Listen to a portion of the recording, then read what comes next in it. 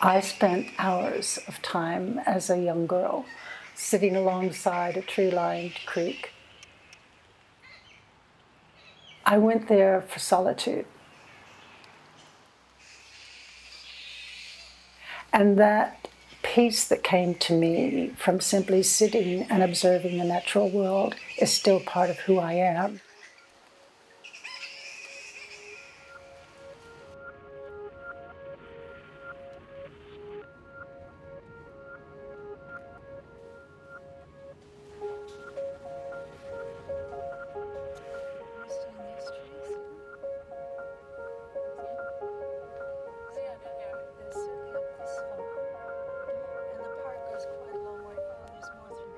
Our response to COVID has made it pretty clear that vaccines aren't going to be the answer. That while they are very important, while containment is very important, having a better idea of what's causing the spillover in the first place can play an important role in preventing pandemics.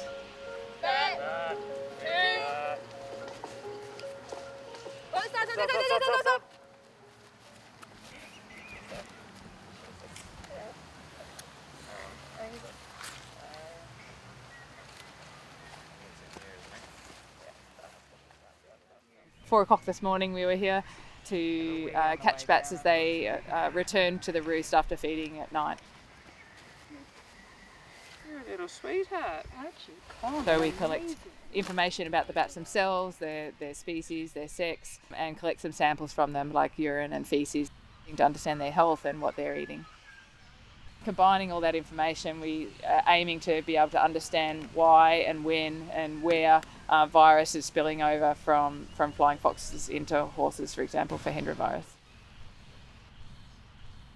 Peggy's work, because much of it was unfunded, it was done from her own curiosity.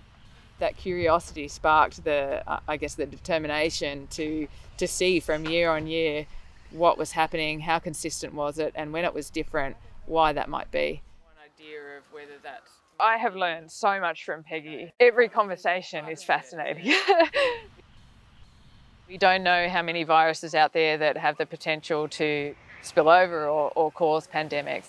Like the Hendra system in Australia, we haven't had a human case for a long time, but we can still learn about the processes that it goes towards spilling over that we can apply to other systems.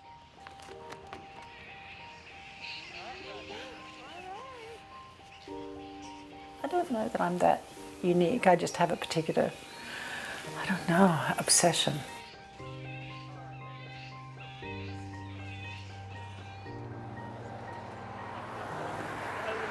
Oh, it's great. It's wonderful to see them so healthy.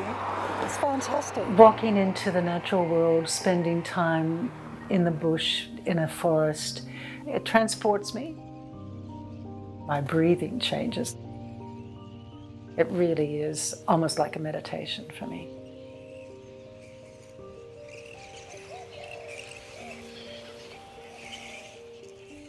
And it changes my perspective, so I feel less significant. I think that's important for all of us to feel less significant in the world.